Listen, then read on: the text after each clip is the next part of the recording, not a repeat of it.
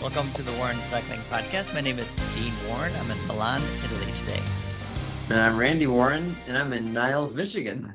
Yeah, both different places for us. It's episode 352 of the Warren Cycling Podcast. It's April 17th, Fleche Wallonne Day, Tour of the Alps Stage 3 Day.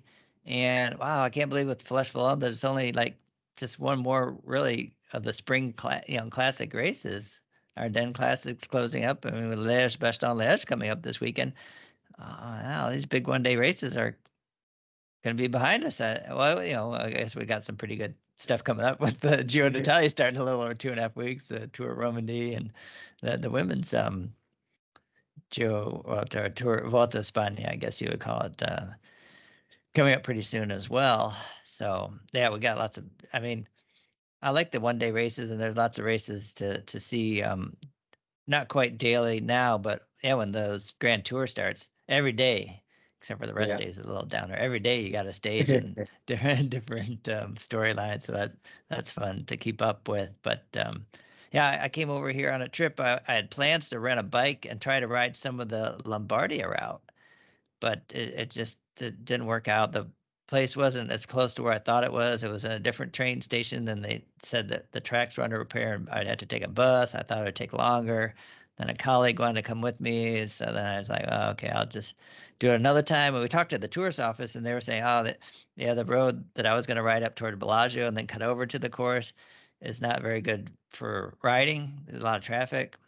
But then she did say on the weekends that there's a lot of cyclists out on the weekends. So I guess the cyclists take over maybe the roads more on the weekends. It would be maybe better then. So have a chance maybe to come back and do that. But yeah, it's a beautiful area, Lake Como area, and I can see why the Giro de Lombard. And I was looking at the climb. I mapped out like a 60 mile. I thought, okay, well maybe I can do 60 miles, because I had to get the bike back by a certain time. But then it said it would be like 6,000 feet of climbing. Wow. Yeah, I was like, oh, there was a couple of pretty, nothing super big climbs, but enough climbing. And I thought, ooh, I don't know, that was going to be pretty difficult. That's a typical Asheville ride, 6,000 feet of climbing over 60 miles. Yeah. So, and my legs are, I don't know, I guess my cycling legs maybe are okay, but my hiking legs, I did a big hike on my layover in South Korea over the weekend. I did like over 4,600 feet of elevation gain hiking. For how long? So, how many miles did you? I did 11 miles, and my legs have been so sore. Like I don't use my hiking legs that much, but I'm like, oh man, from up and down. Yeah, up and down both. Yeah, so now every time I stand up, it's like, oh man, or if I go downstairs, I felt like this. Feeling, though, I think, don't you think? I mean, doesn't it feel good in some ways to be sore? Because it's like, I know, like once I get moving, but the first steps are a little tough. Yeah. Well, it's not like an injury. So like my Achilles is injured for like 6 weeks now or 7 weeks. Yeah. And it still hurts a lot. So it just, and every time it hurts, it's like, it hasn't healed yet, you know? Yeah. But if you're sore, you know that in a day or two, you won't be sore anymore. And so for me, it always feels like I know it's building. I'm on day 4 though, I think already. But yeah, that's what I was thinking too. Cause I walked like I did, I don't know, over 16,000 steps today. So it was pretty good amount of walking. Yeah. But yeah, not like a massive day, but we're talking. No, but it's good. Yeah. No, I'll hopefully be stronger for my next hike. Yeah, I don't know. I'd say for us on a vacation day where we walk a lot, like in New York City, we hit around 30,000 steps, I think. So yeah, 26 to 30, I think. So that's like an all day exploring the city kind of thing. Sure. That's a big day though, walking. Yeah. For sure we get tired. Yeah. Well, my Garmin's been telling me I've been overreaching lately, so I think maybe I need to. I don't have a Whoop. I was thinking to get the Whoop for a few months just to kind of get a basis of what it feels like, what the Whoop says, and what it feels like, just to kind of confirm, because you got to pay that subscription, right? Yeah, there's a subscription. Yeah, it is different too, because during my gravel camp, which we just finished last Sunday, the Whoop goes by biometrics, including heart rate, but I think also some other things. But Strava goes by purely heart rate for your Strava stress score. And then your TSS score is purely based on your power. So there was one day where I had almost no work on my on my heart rate. My Strava score was like, you barely worked today. But my power was really significant, So I'd done a lot of power, but my body was tired, so my heart rate just wasn't really responding. And then the Whoop, one day when I was really low on the TSS score, really low on my Strava score, and then almost maxed out my Whoop score. So it's like Whoop takes in the sleep factor too, right? How much not for sleep you the had? stress. I mean, it No? does give you in terms of recovery score, it Mhm. includes your sleep, but in terms of the amount of stress you have, I thought it was mostly purely heart rate, but then that wouldn't correspond with the Strava stuff, although the Whoops all day long. But it showed specifically the cycling had a super high score, like 20.6 or something like that, which is almost maxed out. And my Strava score was like 100 or something like that. It was relatively small. So It didn't work. they Yeah. both couldn't, if they're both doing heart rate, they're interpreting that data differently. So I'm not sure if the Whoop does other biometrics like maybe blood flow or something too. Is it a heart rate, or I'm not sure. But yeah, but my point is though, is that if you got the Whoop data, it would give you some data, but maybe it would enlighten your Garmin data some, but at the same time is that they are Well, using the data differently. don't you measure that against how you actually feel then too? Well, that's another, metric too. So normally I used to always say there's three. There's like the, perceived rate of exertion, your heart rate response, and your power output, like during a ride. Three considerations in terms of how you're working out and effect it's having on your body and stuff like that. But then the Whoop, is another factor too in terms of like different things too. So yeah, so I have I have an index of how I feel, and then also my TSS score, my Strava score, and then my Whoop score. So I guess it's 4 different metrics I'm using. And when they all align together, it's great. Like you have a high TSS, a high Strava score, you felt like you worked hard, and then your Whoop gives you a high score. That's great. But when they're really divergent, like it was for me at gravel camp, I mean, really divergent. Like one saying I worked as hard as you possibly could work, and another one saying it was an active recovery day. That it's so divergent that then it's harder. You gotta almost throw out some of the data because I knew I was tired, but I knew I was working. I was riding with one of my athletes, and so it was a little bit easy ride for me because I was staying with them. But still, I was tired from the day before, so then my heart rate response is going to be lower. So it's never easy. So that's one of the things too. Again, in the coaching circles, we talk a lot about AI and how that's gonna. Some people say take over coaching and stuff too. But if you strictly try to analyze the data through AI or just look at the data, we so confusing. I'm sure AI couldn't really do much with it. It'd have to discount some data, or if it used all the data, it wouldn't really make sense to it. So yeah, that's why again you have to kind of look and see, well, what was, how'd you feel, but also what were you doing? What was your goal for that day in terms of how you're trying to ride, what your day was like beforehand, the day beforehand, that kind of stuff too. So it's all numbers and they can be helpful, but nothing's definitive. Yeah. Do you feel like you can be pretty honest with yourself? Or, I mean, you're a pretty positive person and kind of, I mean, do you have to really like put yourself in check? Like, how do I really like, am I like wanting how I feel or how I really do feel, or am I being too hard on myself, or which, I mean, how do In you terms of my factor? subjective, yeah, I'm pretty Yeah. objective, I think, with my subjective feelings about things, especially now because like I'm You have to be still, subjective, but you're objective. yeah. Well, I'm pretty objective about my subjective feeling. Yeah, exactly. Well, because I still feel like there's something wrong with me from Italy. So whatever happened to that virus in Italy, I know how my body feels. I know how it should feel or does normally feels when I work really hard, and I'm definitely not right still. So, um, but yeah, walking around I feel fine, and I can ride long distances and I'm fine, and I can work pretty hard, but not as hard as I normally would be able to. So that's kind of a weird thing. So in my objective subjective feeling, I have to be like, my legs hurt a lot more than they usually hurt when I'm doing like a long hard climb, and which is just weird for me because normally they don't hurt like that, but right now they are. So I'm not sure if there's like oxygen uptake that's going on, and my doctor's like, I don't know, I think you had a virus. So I'm gonna have to do some of my own research on things too. But yeah, I think I can generally say, I can contextualize how I feel. So like during gravel camp, one day I went really hard during the day. Like and I towards the end of the ride, it almost seemed like I was bonking because I was having a trouble time keeping up with a couple of the fastest guys. But I wasn't walking though. I mean, I had enough energy. I mean, I was eating right and stuff too. It was just my legs were really tired, and so that was different for me. and especially, normally I would have been able to be one of the strongest, if not the strongest riders, and I'm not. So you have to be honest with yourself. Not sure what's going on, but yeah. So let's maybe turn this into what we usually talk about as professional racing, and the big favorite didn't perform so well and kind of almost a little bit miffed and waiting for Mathieu van der Poel to bridge up to those guys that were ahead of him, because they weren't that far ahead, and he's usually able to do that pretty easily. I mean, his team was pretty whittled down. He didn't have much support, but it wasn't so far from the end. And I mean, he soloed from that far before with a lot of power, and he just said, he didn't have such great legs. I mean, even Mathieu van der Poel without such great legs is probably still on par with most every other rider. Well, you didn't.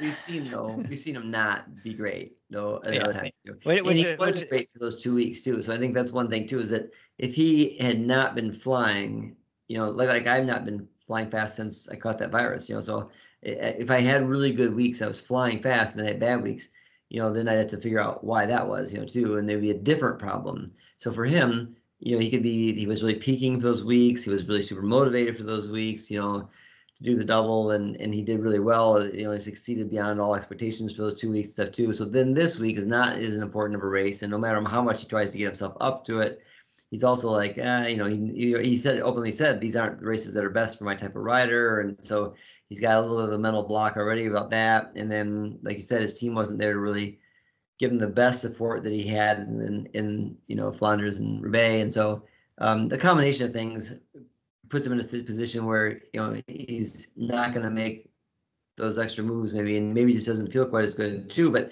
he performed so well too that there wasn't the same kind of motivation and pressure and stuff like that to do well too. So that's a really different situation. But I think that you have to know sometimes too, you just don't have the legs, and which is why doing the double is so hard, right? I mean, nobody since Fabio Cancellara was the last person to do it, and it's just a hard thing to do, even if you're flying fast during that 1 week period of time, start to finish, to have those magic legs or the no chain, or the feeling like you're able to take on the world like that too.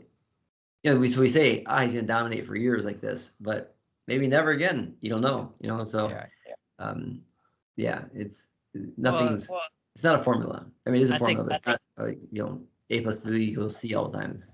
On one level, it's almost encouraging to other racers and fans to see that he's human, that he's not doing something that's superhuman, that he's not infallible. But also, I wonder too, he kind of was hinting at or saying that it was more for him to train and prepare for the Edge, best on the Edge, which I don't know how.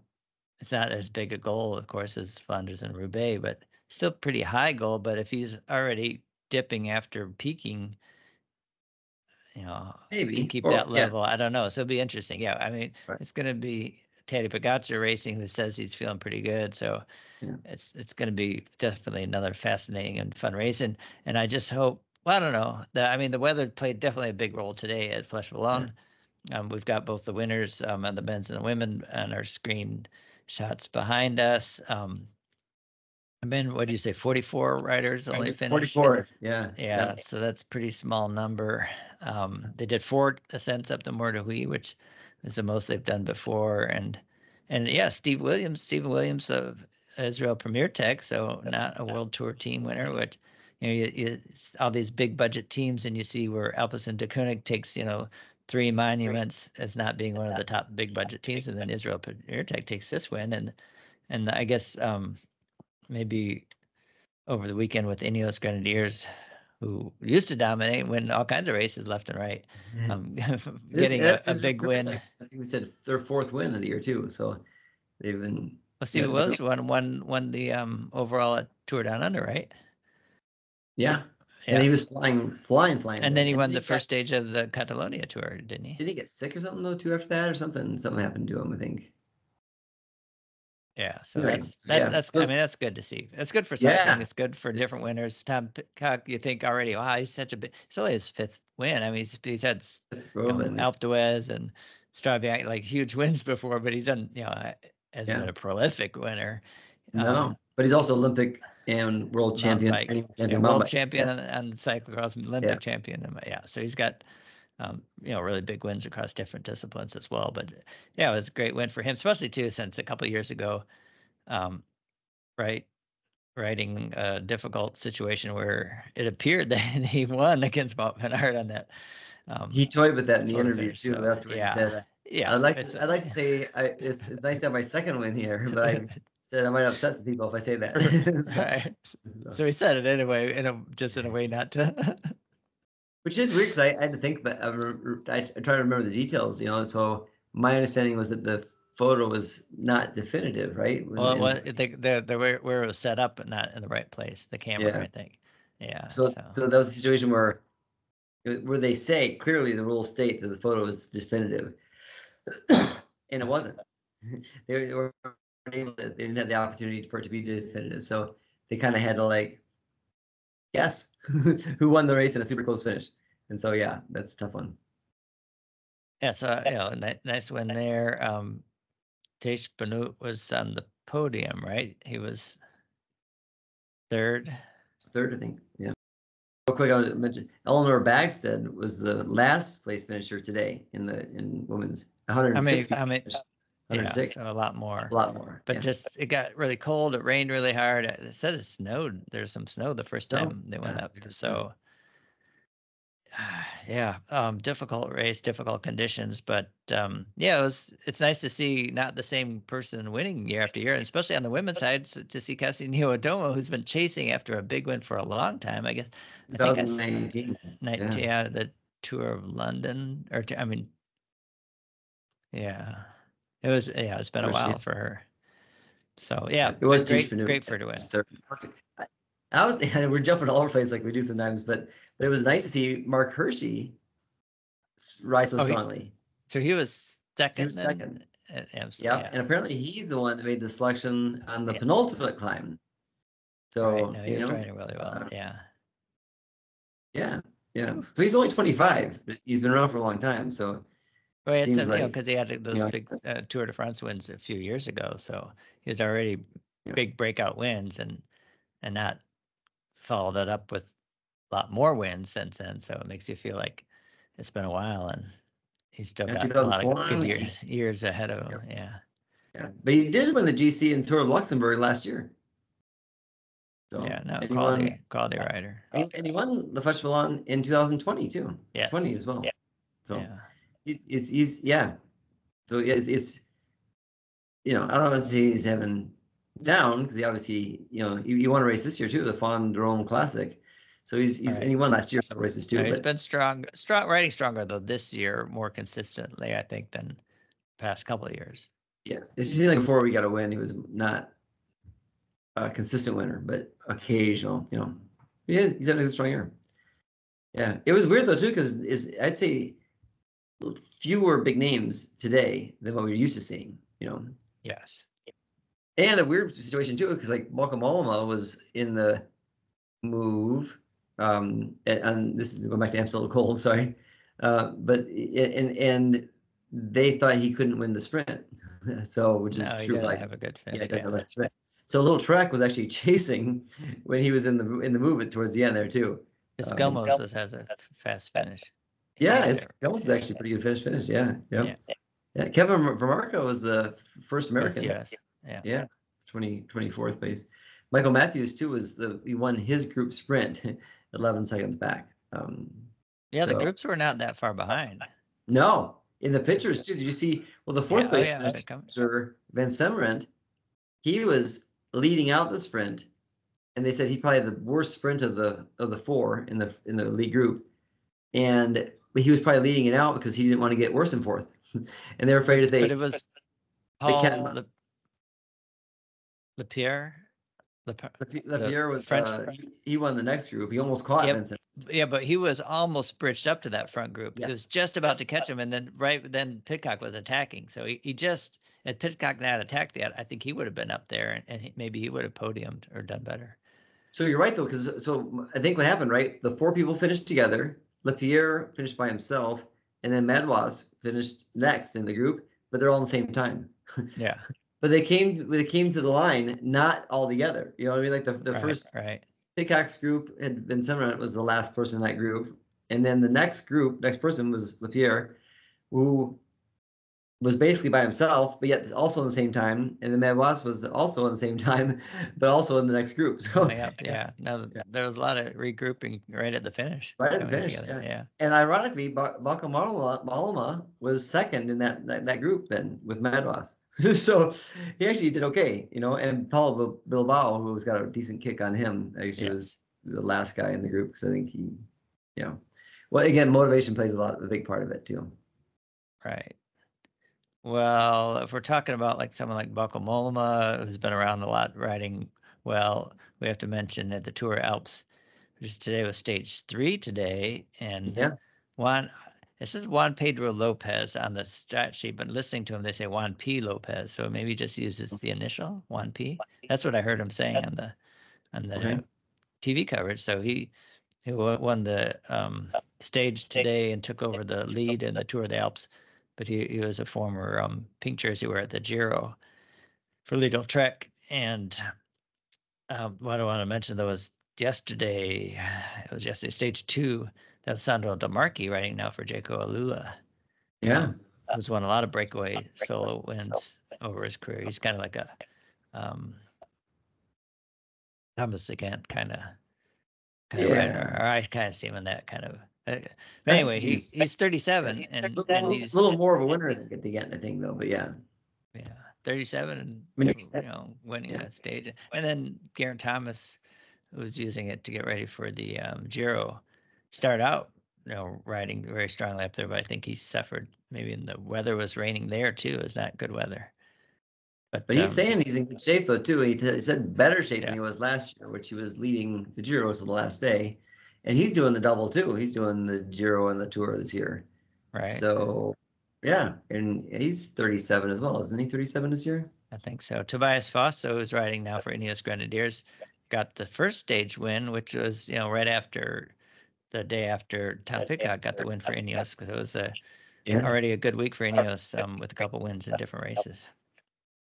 Yeah, that was so I didn't really see that stage, but you're saying it was people were chasing each other, and it was a group of 11 almost at the end, but ended up being 2 groups. So Juan P. Lopez won the group sprint from the chasers. That was 5th place, but it was Foss, Chris Harper, Esteban Chavez, who hasn't done a lot lately, but and then Ben O'Connor, who has done a lot, somewhat recently. I mean, Ben O'Connor's really the stage race hope for decathlon, the Mondial. Sure. Yeah, so it's good. I think. And is he doing the Giro? Is O'Connor doing the Giro? I think he is. Yes. So that's good indicators for him, because he's for sure. I mean, he's a Grand Tour contender. He won a stage of the Giro, won a stage of the Tour. Definitely. I think they're playing podium at one of them. I'm looking to see here real quick on these things. Fourth in GC of the Tour de France. Fourth. Okay. Close. Yeah. And he was 3rd twice in the Criterium du Dauphiné. So 2nd in the GC of UAE Tour. So this year. So he's So I think that a lot of people are using these indicators of where they're going to be, and so. Yeah, it's Chavez too. I mean, if Chavez he's shown some flashes for sure this year, and he's got consistency. I don't think. No, not consistency at all. He does not have any. He doesn't say what's coming up for his program, so I don't know if he's doing the Giro or not. But more than likely, I mean, he's won 3 stages of the Giro d'Italia, so more than likely that's the role he would play if he's going to the Giro anyway. Probably not GC leader, but really 2016 he was 2nd in the Giro d'Italia. That was probably the only time he was really gunning for an overall win in a race that big. And at that time, they thought maybe he would continue to be a Grand Tour contender, but it hasn't really worked out that way. That's 8 years ago now. Yeah, it's a long time. All right. Whew. Well, we covered a lot of ground in a short amount of time, just kind of overlapping all of our coverage. Well, there's a lot going on too, and yeah, I think sometimes people focus on one event or two events. Like I was just watching the GCN recap yesterday, I think, just to prepare for this some too, and they totally just absolute gold. That was what they totally focused on. And then at the very end, a little teeny bit about other races that happened. We tend to look more broadly than that for sure. I was looking to see if Lily Williams talk about, we cover women's racing more than others, but she did not do the Fleche of Wallonne. So I don't know if she did. I don't think she did out the Amstel Gold either. No, Ruth Edwards was racing. She's raced both. Yeah. Yep. Heidi Franz too. She was in the early break, I think, of Amstel Gold. Was that right? And then she ended up being a DNF, but she was, I think, one of the very first breaks Heidi Franz was in, if I remember right. So I just read that someplace else too. So yeah, she did. Yeah, she was a DNF there eventually, but showing, so she's racing for Life Plus Wahoo and doing a full European campaign. She's really picked up her game this year too. Great. Well, Veronica Viewers is another person who's been doing well too for you. She's been racing. She was their best hope, I think, over Fleche of Wallonne too. Yeah. But just real briefly, did you see the NCL in the United States, the Crit League? So we lost Joe Martin. Now we lost the Crit Series. Yeah. This year, Redlands just happened. Yeah. Johnny Clark was thanking the NCL just for employing him. He had a good attitude about it. But a lot of people are like, what? They thought this was supposed to be, it was very sudden. It was a 4-minute Zoom call and no questions allowed. So it's too bad because they ended up not having any races and they have staff and stuff there too. But Redlands Classic, yeah. So I just talked to Taylor just briefly, just messaged with him today. Yeah, he got sick. CS Vetlo got second. Yeah, and I watched him too. He was fourth and third, then second. I didn't see how he got second, but it must have been in the last stage. They got a bunch. Yeah, they got bonus sprint. There was a time sprint, and he won the sprint to get 3 bonus seconds. So he was 1 second behind second place going into the last day. Yeah, and he only picked up 1 second or something like that in the time trial, I think, right? And he moved up a spot in that. I mean, it was like it must have been very, very tightly spaced. So, but Tyler Stites won by 40 seconds. Yeah, fourth time, third time in a row. Okay. Yeah. Project Echelon, they had raced a lot in Europe already, racing really strongly, and they took another Redlands, which there's not hardly any races at Redlands and Tour de Gila, which is coming up this week or next week. I think next week. Taylor says they're going to be there 3 weeks, so training. So maybe it's further down. Riding there now. Yeah. But fewer and fewer races, unfortunately, in the United States. Although a new one coming in the Gran Fondo weekend in New York, the UCI race. So and then they had the Levi Leipheimer. Yeah, I was just gonna say that Levi Leipheimer Grawler, like a 140-mile road race, tons of climbing, like really tough race, which doesn't exist much in the U.S. and a lot of like the gravel riders, racing it. It's funny too because now they're apparently. But they were road riders before most. Yeah, and some of them were saying, some of them who haven't been road riders are saying, "Hey, this was fun. It was kind of like a gravel race on road, on pavement." So and then apparently now they're coming out with some all road bikes. So instead of saying a gravel bike or an endurance bike, it's an all road bike, rough road and smooth road. So it has more clearance for wider tires and stuff too, and so making it for all paved type surfaces. So it may be a little more exposure to that type of racing, but that was still, I think $10,000 for the first prize, and women's and men's were just distributed equally. Just real quick on the Redlands Classic too, I saw a post from Brendan Rim, and he said that his first race was 2016. He was very young.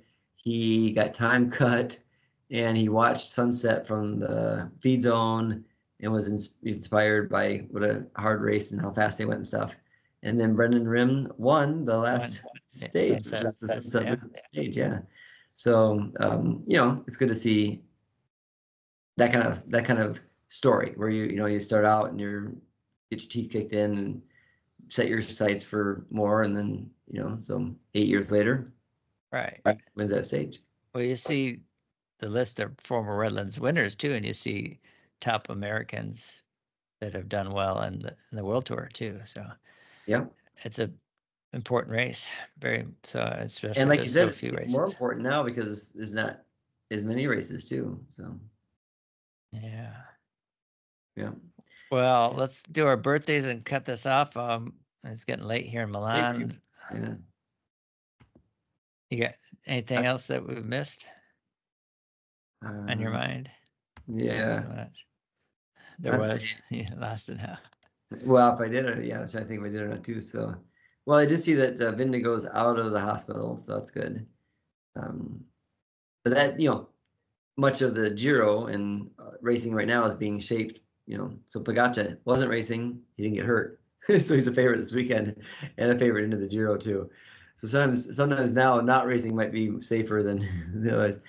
And then you said too, the movie Hard Miles. I've never heard of it. Oh, I don't think I've heard of it. But it was recommended to you, and I see Velo has got an article about that too. So when did it come out? A while ago though? I didn't think it was that new of a movie. I didn't read the article. I just saw that it was being an article about it there too. So all right. Well, another cycling movie. It's always good. Yeah, you want to see because it says of course it's getting huge. Matthew Modine, who's apparently a well-known actor. I have to figure out what he's done before, but they're saying it might be like a Breaking Away kind of appealing to the heart of, because Breaking Away. I mean, my son Matthew watched it and he's like, that was a great movie. He's not into sports at all, and he's like, that was he liked it a lot just because of the story. It was really good writing. It won the best screenplay Oscar that year. So if this movie is kind of like that towards that, then I think that can help too. And I really liked the movie that Kevin Costner did in American Flyers. No.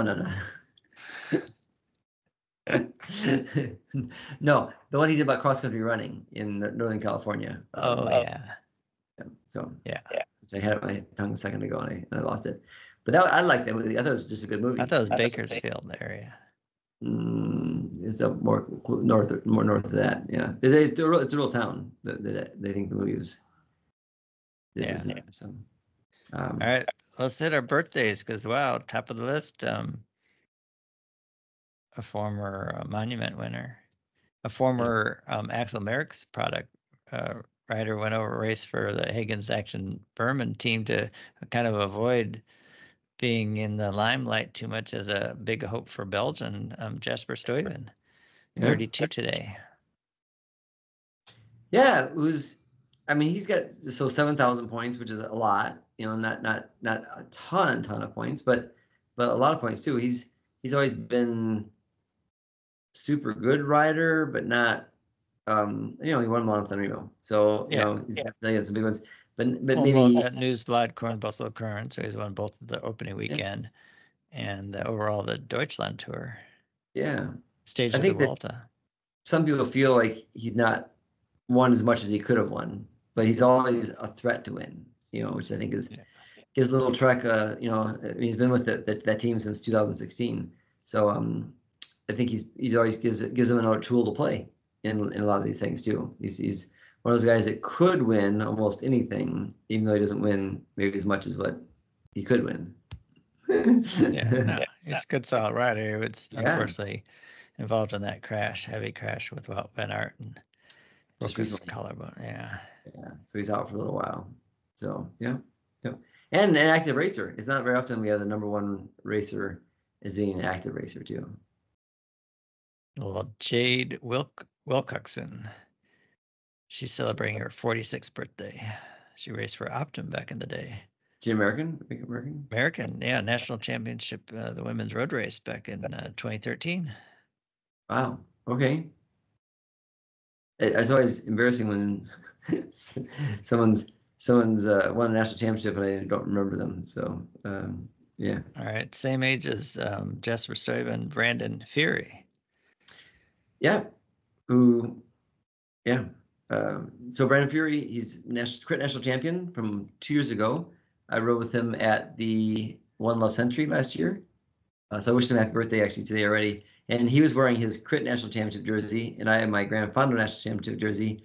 So I sent him that picture of us wishing him happy birthday, of us riding together with the arm over shoulder. So he's a great guy. He's from Chicago, Chicagoland. He went to the school, the college in St. Louis. Those who had a really good collegiate program for a while. He's a great guy. Yep.